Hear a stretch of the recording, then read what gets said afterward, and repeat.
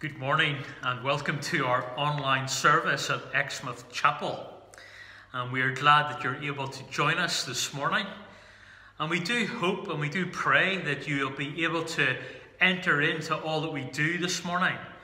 Enter into the singing, the praying, and especially as we listen to God's word. And above all, we want to meet with the risen Lord Jesus this morning. And that is our prayer. We're glad to welcome this morning Ashley Richards. He's preached here before at Exmouth Chapel, and we're glad that he's come back. And we'll be looking at a new series this morning. It's all about God's salvation, why we need it, what is involved in it, and we'll be answering different questions, and we'll be looking at it in Luke chapter 7 and 8, how great a salvation. That will take place over the next number of weeks. But this morning, let us begin by hearing from God. Nehemiah chapter 9 verse 6 says this: "You are the Lord, you alone. You have made heaven, the heaven of heavens with all their host, the earth and all that is on it, the seas and all that is in them, and you preserve all of them. And the host of heaven worships you."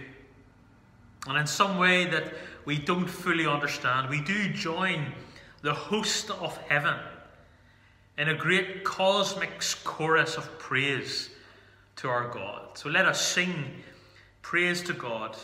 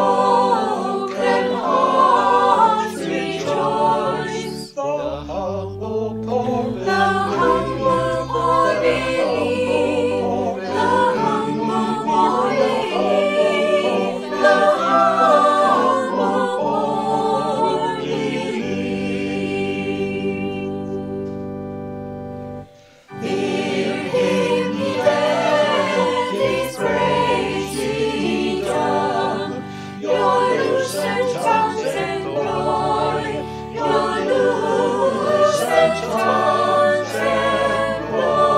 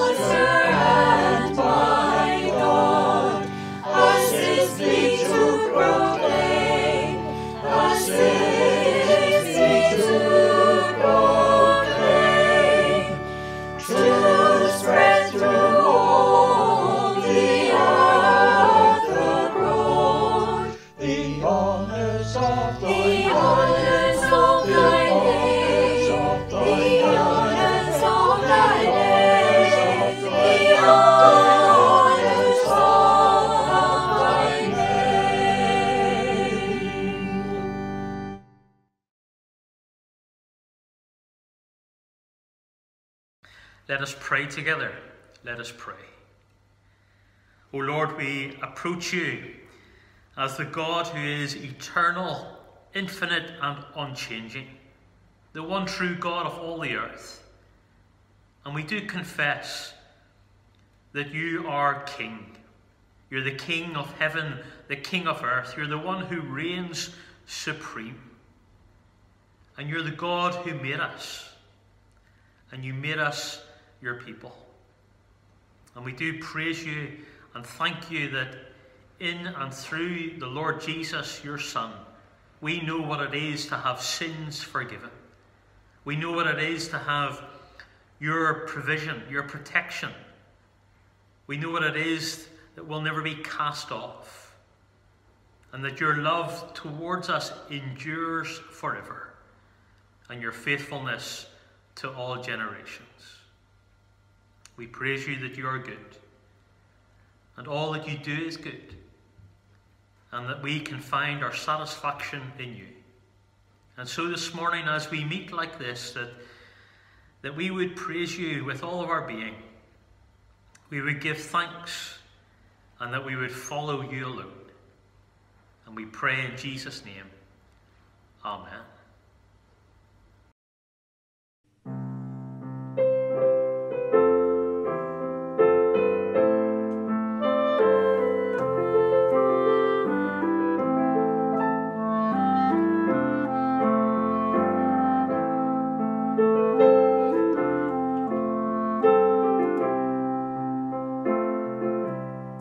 Before the throne of God above, I have a strong, a perfect plea, a great high priest whose name is love, whoever lives and pleads for me.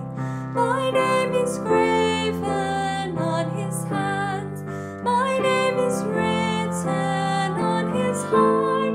I know that while in him he stands, no tongue can bid me thence depart. No tongue can bid me thence depart. When Satan tempts me to despair and tells me of the guilt within, upward I look and see him there, who made an end to all my sin. Because the sinless Savior died, my sinful soul is counted free. For God the just is satisfied to look on him and pardon me, to look on him and pardon me. Behold him there, the risen Lamb, thy perfect spotless righteousness, the great unchangeable I am, the King of glory and of grace. One with himself I cannot die, my soul is purchased with his blood, my life is hid with Christ on high, with Christ my Savior and my God, with Christ my Savior and my God.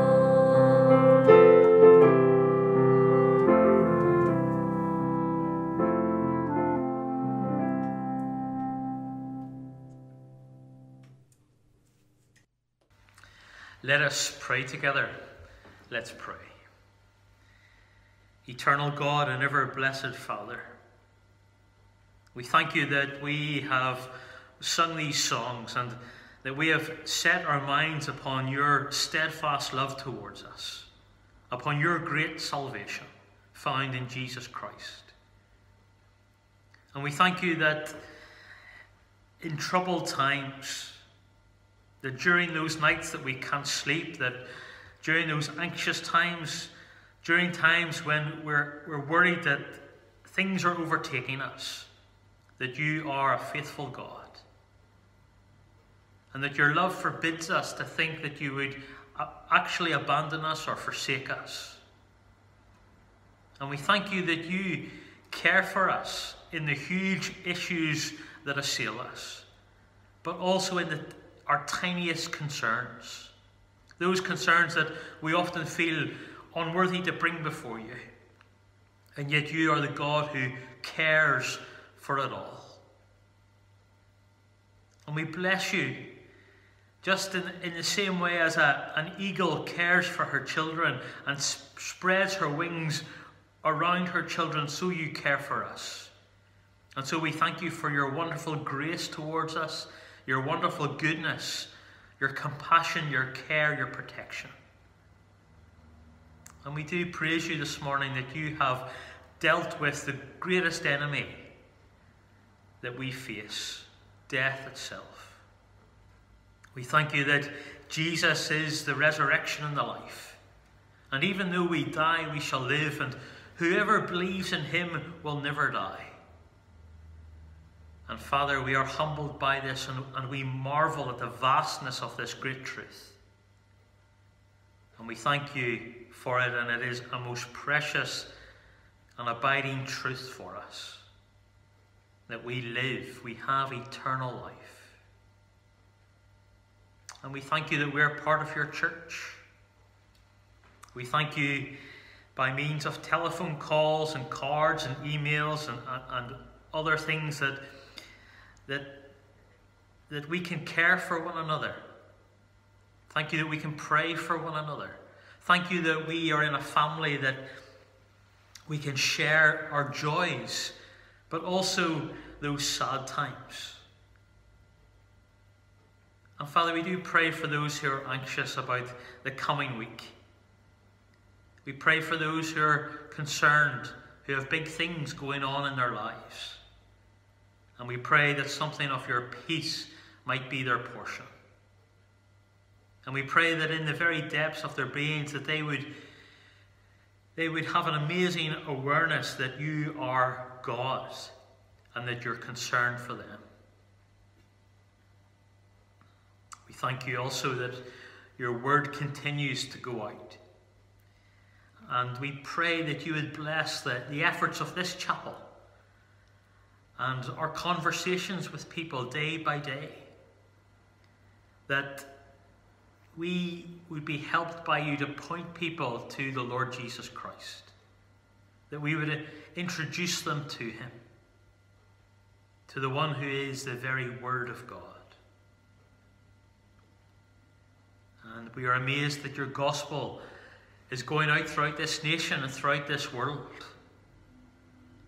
that people gather together to praise and worship you, then they scatter to introduce people to the Lord Jesus.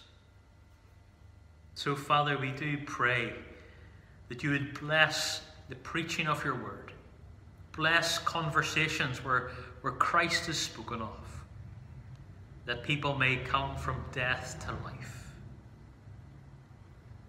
And we do think of our nation at this time. We pray for our leadership. We pray as they face these peculiar challenges. We pray, O God, for protection for our nation with the COVID-19 virus. Lord, we pray for your help, for your care. Thank you that you're sovereign and that your hand is upon us. Father God, we lay it all before you. And we pray in Jesus' name. Amen.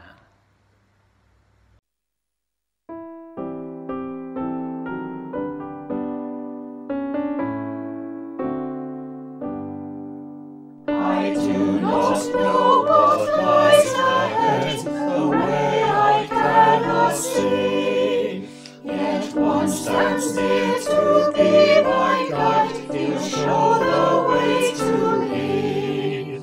I know who holds the future, and he'll guide me with his hand. With God things don't just happen, everything by him is planned. So as I face tomorrow, with its problems large and small, I'll trust the God of miracles.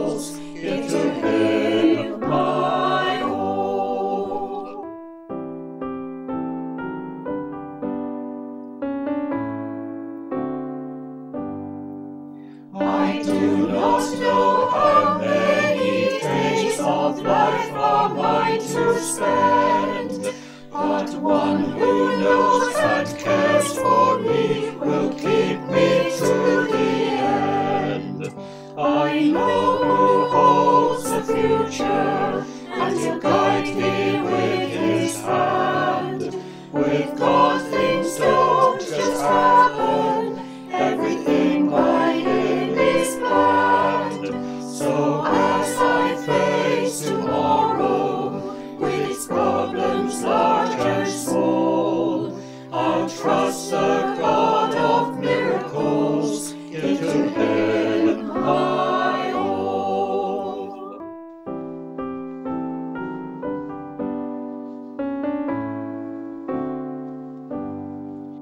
I do not know the course ahead, what joys and griefs are there, but one is near who fully knows, I'll trust his loving care. I know who holds the future, and he'll guide me with his hand. With God things don't just happen, everything by him is planned. So as I face tomorrow, with its problems large and small, I trust the God of miracles, give to him my all.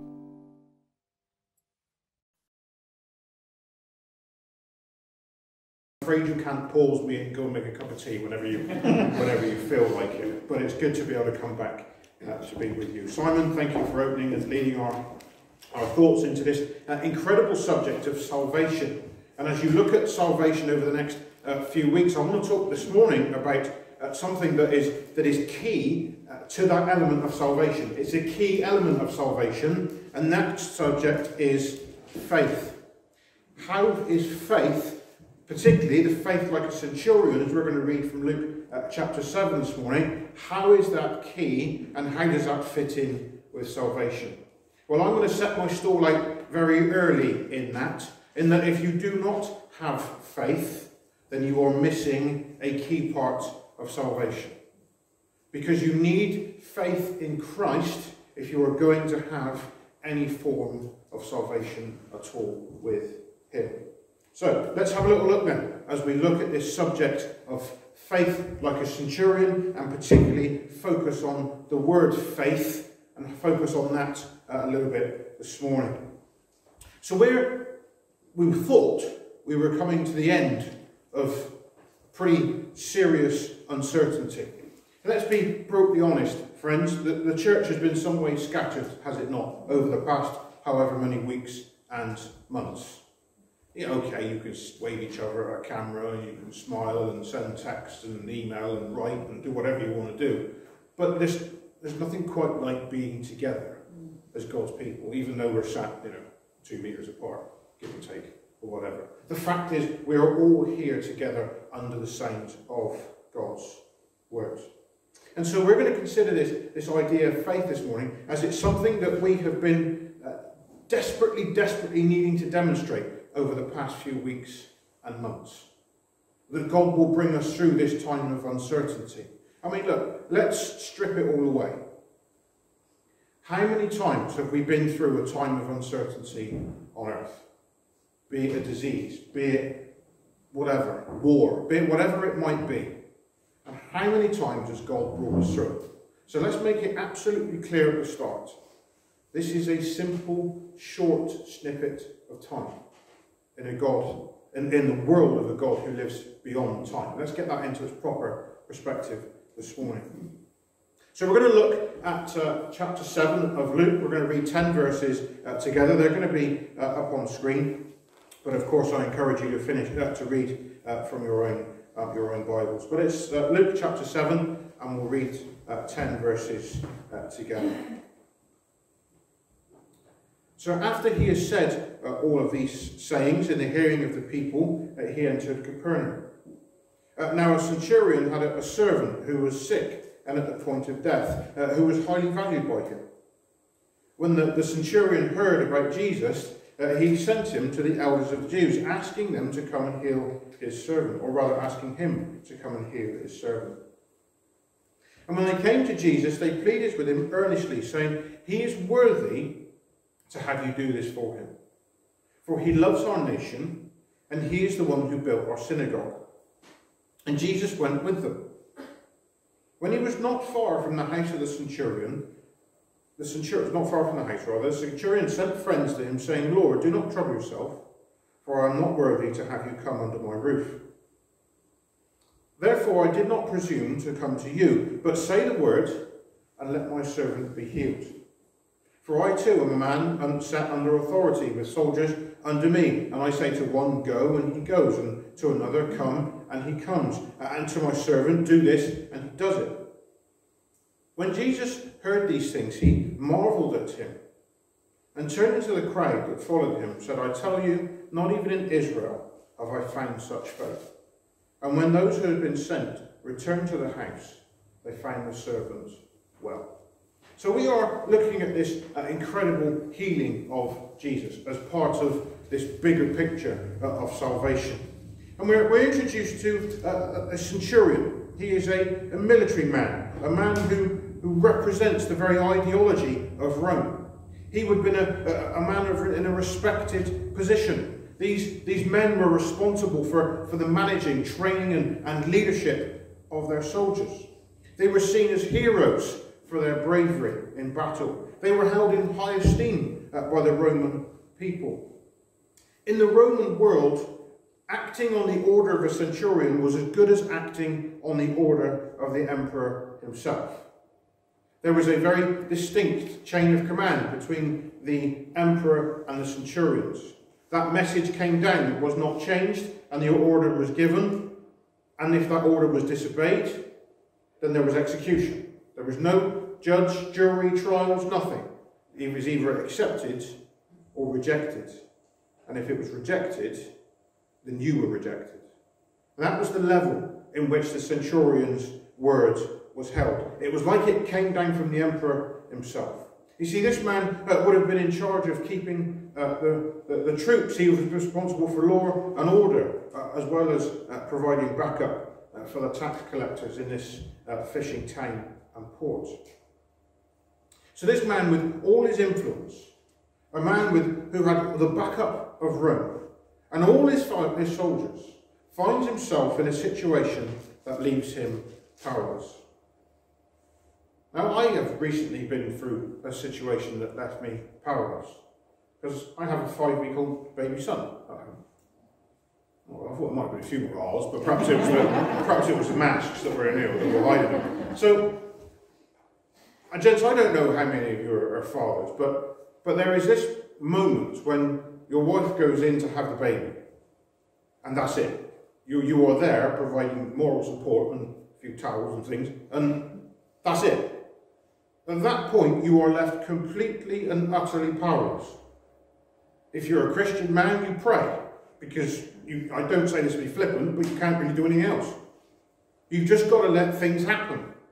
You are completely powerless. You have no say in that situation whatsoever.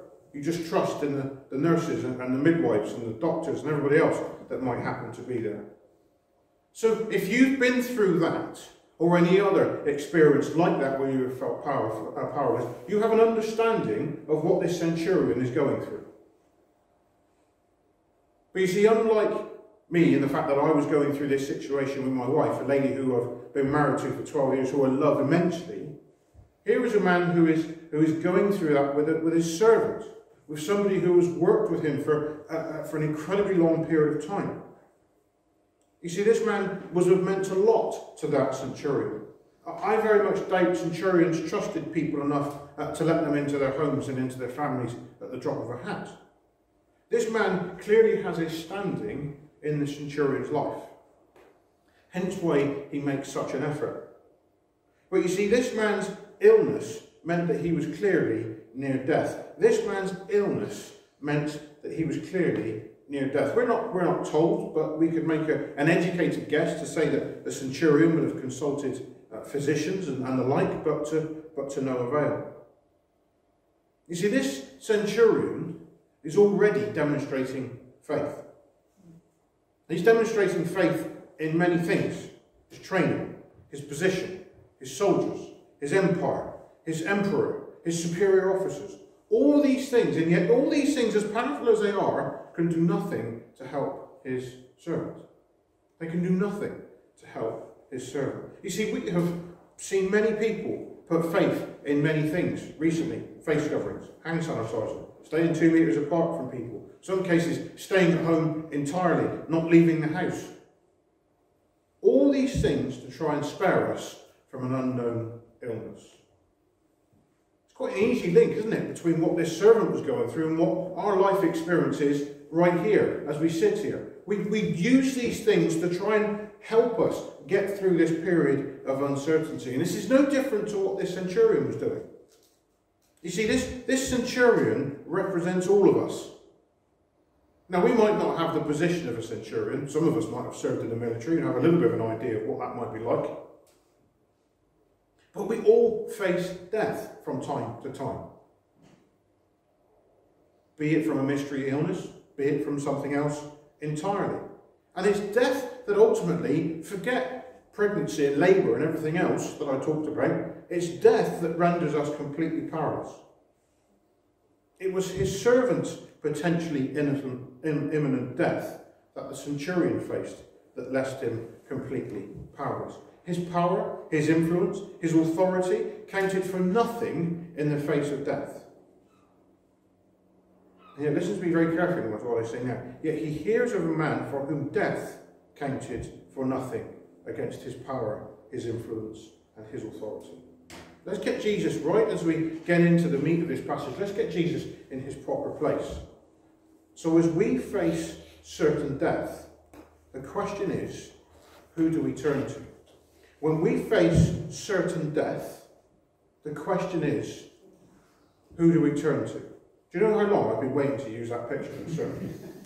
Months. Months and not. I found it on the National Geographic Facebook page. It's fantastic. It's great. And it makes the point entirely. If you are that poor, unfortunate little starling, and that sparrowhawk is leaning over the top of you, with quite a menacing look in its eyes, things are not going to end well, are they? And yet here we are this morning, figuratively under the sparrowhawk. Because we don't know when death is going to come. We don't know when the end of it will come. Yet the question is, who do we turn to? So the centurion, he sends the elders of Israel to Jesus for help as he faced the death of his servant. They come up with an interesting way to try and persuade Jesus to help. Verse 4 is on the screen. And when they came to Jesus, they pleaded with him earnestly, saying, he is worthy to have you do this for him. Now, on the surface of things, that's quite a very nice, pleasant thing to say about someone, isn't it? You know, let's be honest. If Jesus, you could heal him, this man, you know, he's done good things, he's a nice chap, he's helped us and build our synagogues, he's well respected. We'd like you to go and do this for us. That's the way the world works, isn't it? You know, we all say we're all fair and we don't have any bias or anything like that, and yet we'll always have people that will quite happily push, you know, up to a higher plane than anybody else. And yet here is this really interesting point. You see, the centurion gets it absolutely right. Is that he starts in the right way. That he comes to Jesus as the only man who can help his servant. But he does it in a way that is absolutely right. And we'll come on to that a little bit later on. But you see, this idea that the Jews have come to Jesus on the centurion's behalf, saying that he is a good man, leads us on to an issue. If we're going to do anything, or rather ask Jesus to do anything for us, he will not do it if we come to him thinking that we are good and righteous. That's absolutely plain as day, as I see it in Scripture. Jesus will do nothing for us if we come to him thinking that we are good and righteous. Thinking that if we come before Jesus in that way, that we will receive anything we want from Christ. Let's not be too hard, however, on people that think like that. There are millions of people out there that think like that. Our job, for those of us that are Christians, are to point them to the Scriptures and to show them that from what the Word of God says, the only way we come to Jesus is in humility. And we'll talk about that a little bit later on. Now, allow me for a moment to talk about football. Now, I have absolutely no place talking about football. I think it is the most dullest sport on earth, to be honest.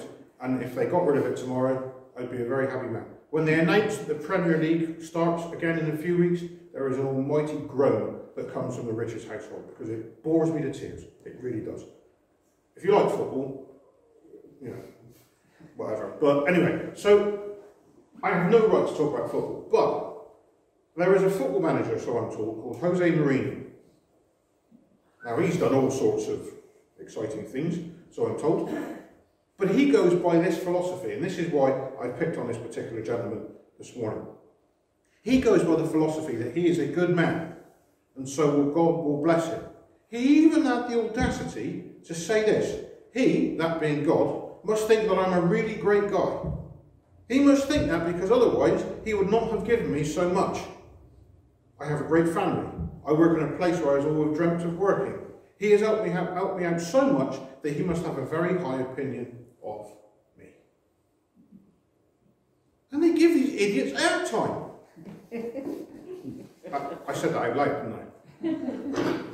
But the point is, you could take that statement and flip it around very easily, move a few words very easily, and change it to what it should be. I think that my God is a really great God. I must think that, because otherwise he wouldn't have given me so much. I have a great family. I work in a place I've always dreamt of working. He has helped me out so much that I have an extremely high opinion of him.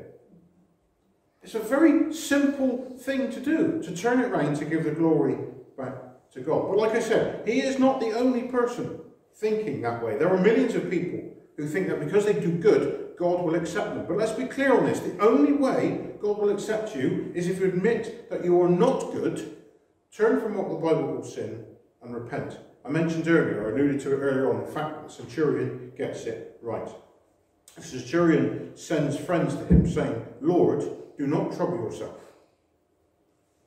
for I am not worthy to have you come under my roof. You see, he realizes that it is Jesus that can help his servant. And he approaches him in humility. Let me ask you a very personal question.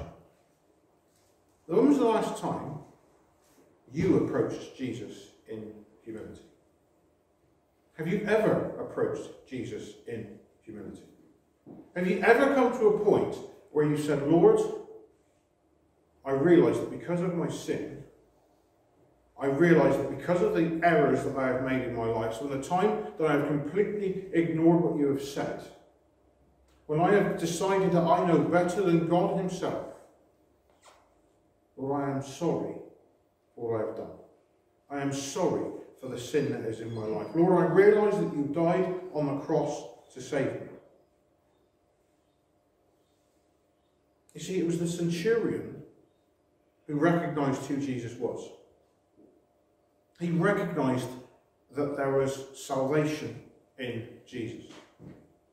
Salvation from death itself. See, we've been introduced to all these characters within this story. Yet there's this underpinning thing that holds all these stories up from Luke chapter 7 and 8. And when I say stories, I don't mean legends or fables. I just mean that in its accepted form. That Jesus offers salvation from death. You see, in this centurion, when filled with a sense of total unworthiness, when viewed against the overwhelming purity, greatness and worthiness of Christ, he says, I do not deserve. But he realizes that he is unworthy. This centurion has reached a pinnacle moment because he's reached the starting point of a life with Christ? Have you recognised who Jesus is? Have you reached that point where you said, I do not deserve you? Have you seen what has happened for the past few months and weeks? We've had all these people in all their power, in all their authority, in all their pomp and circumstance, brought to their knees by something they can't even see. Have we reached that point? Have we reached that point where we say, Lord, I need you. Lord, I need you. I do not deserve your grace. I do not deserve your mercy. But Lord, I need you. You see, that's what the centurion was saying when he said, I'm not worthy to have you in my home. The centurion we read in Scripture was a man who had authority. Yet there was something about the authority of Jesus that this man realised was special. He wasn't like other men. He didn't speak like other men, so the Bible says. He didn't do things like other men. And there was certainly no other man who could have healed his servant. You see, these Roman people were people that worshipped theogonies. They worshipped many gods. They had gods for practically every conceivable avenue that there is to have a god. And yet this man, this Gentile, is willing to forgo all that and trust in the one true God to resolve his problem. He's never seen Jesus. He's never laid eyes on Jesus, as to best of what it says in Scripture. But his faith is informed. His faith is based in evidence of what he's heard and what other people have told him. He trusts the sources that have told him these accounts of these incredible things that Jesus did. So as you look through Luke 7 and 8 over the next few weeks, you will hear more people who have had Jesus do and say things to them that has healed them, that has changed their life forever, that has shaped them into people who have gone on to share the word of God around the place. He recognises this centurion, just like these other people do, that Jesus has a unique authority. So the question is, as I close, what about you? Do you have faith like a centurion? And I don't mean in the fact that you trust in an emperor. I don't mean that you trust in the orders of your superiors. I mean that you do what he did. And he realised that he had to put his faith and trust in the salvation that Jesus offered. It's what I offer this morning. I don't come with anything else.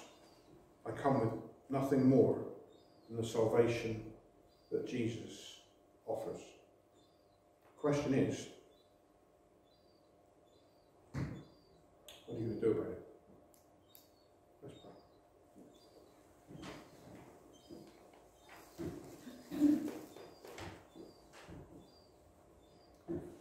Father, we thank you that as we've come together today, we've considered this incredible subject of faith. Lord, it's something that we do all the time, be it by design, be it by accident, Lord, be it by a complete and utter subconscious decision. And yet, Lord, we realise that we need to put our faith and our trust in you. But Father, you are the God who deals with the uncertainty. You are the God who deals with death itself. And so, Father, as we come to you this morning, help us to be a people who are humble. Help us to be a people who humble ourselves to realise that we need to be right with our God. Father, we've prayed for our land, we've prayed for our nation. But Lord, now we come to be slightly selfish and pray for ourselves. But Lord, that we would, but only in this, that we would be a people who would have a relationship with you. That, Father, we would demonstrate the faith of a centurion. Father, not in our rulers, not in our powers, not in our authorities, and yet, Lord, we are reminded it's right to pray for these people. But ultimately, Lord, we will be a people who demonstrate the faith of the centurion in that he would trust Christ. He would trust Christ when he was at his weakest. That he would trust Christ in his uniqueness, in his authority, and in his authority over death itself. Father, thank you for that amazing verse at the end of our passage, that when the friends went home, they found the servant healed. Father, we thank you that we can be a people who can find healing from our sin, and as we come to the cross of Jesus, that's the only place that we can find healing. The only place that we can find a right relationship with God. So Lord, we come before you. Thank you for each of us that are gathered here together. Thank you that we can come back together to be with the Lord's people, to come and to share the day together and to share your word. And Lord, we ask your blessing on it in Jesus' name.